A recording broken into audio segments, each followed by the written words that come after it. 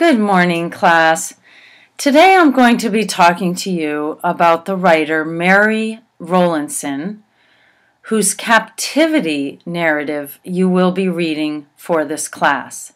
It is entitled The Narrative of Captivity and Restoration, and it is broken down into the different removes that Rowlandson experienced once she was taken captive by the Native Americans and moved around New England. So don't let that word remove confuse you. It is simply referring to the places that Rowlandson was moved to as a captive. We believe, but do not know for certain, that Mary Rowlandson was born in England around 1637, so about 20 years after the poet Anne Bradstreet. She died in New England in 1711. She immigrated to the United States with her parents and 9 siblings and first settled in Salem, Massachusetts. Then she removed to Lancaster, Massachusetts. In 1656, around the age of 19, she married John Rowlandson in the United States, in New England, and had 4 children. Mary Rowlandson was taken captive by the natives during what was called the King Philip's War, which was a 3-year war from 1675 to 1678 between the natives and the colonists.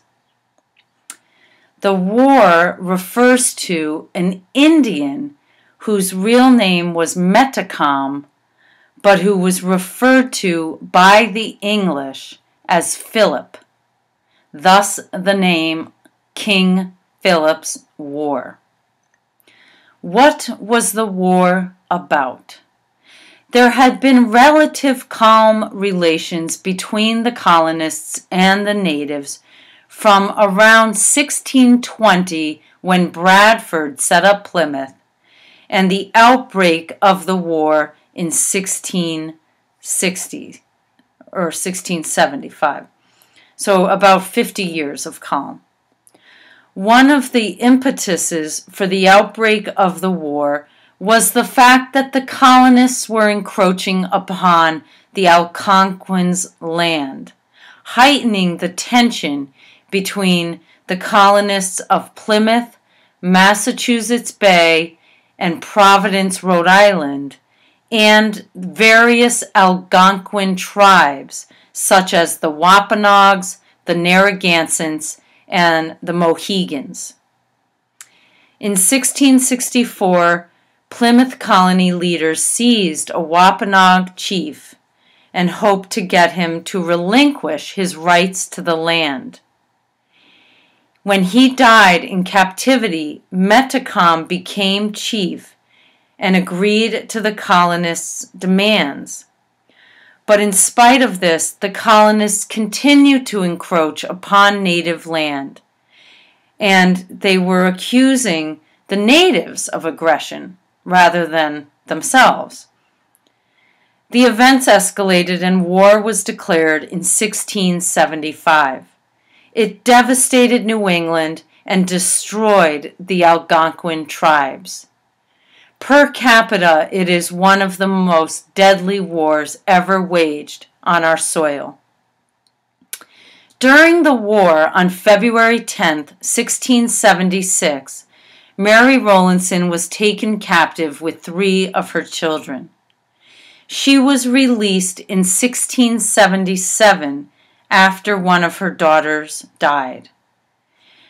Upon release, she moved to Wethersfield, Connecticut with her family.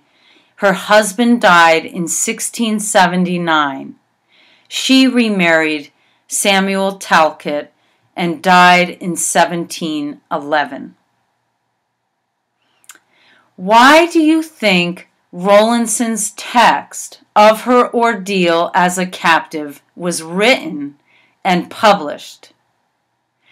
First of all, it was written after the fact, so Rowlandson's memory was no doubt a little vague on numerous occurrences. Most likely she embellished certain facts and downplayed others. Be sure you think about what might be accurate and what might not be as you do the reading, and consider Rowlandson's agenda with this text.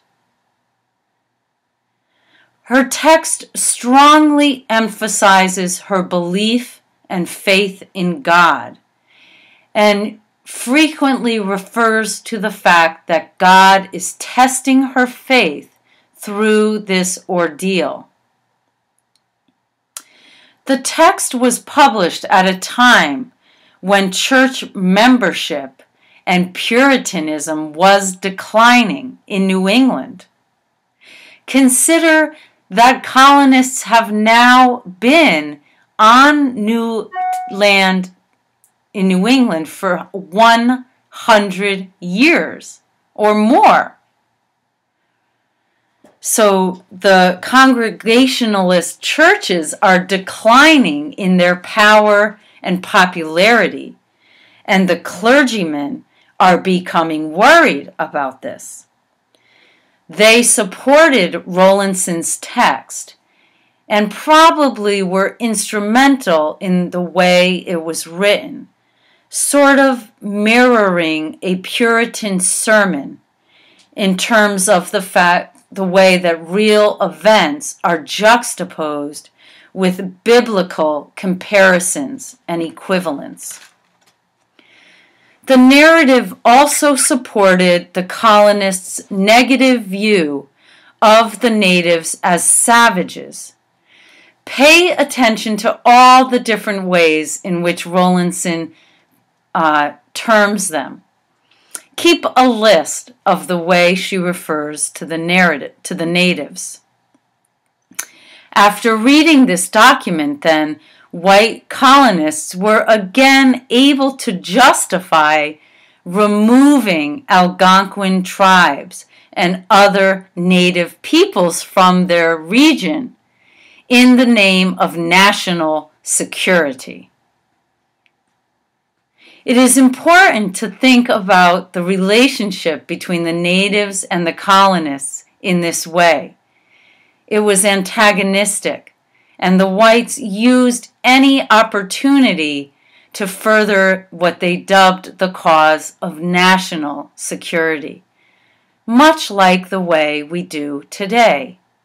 This is a centuries-old phenomenon in this country. Also think about the preface to Rowlandson's text. It functions as a type of book review and endorses it so that people are more likely to read it. The preface was written by a very famous Puritan minister by the name of Increase Mather. He aims to highlight the barbarity of the natives and also reaffirm God's divine protection.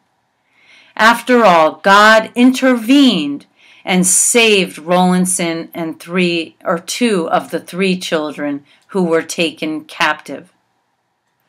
So it is important that you see the document for its agenda in its context and look for the persona that Rowlandson uses to further her mission as an important Puritan woman writing at a time when Puritanism and church membership is declining in the New World.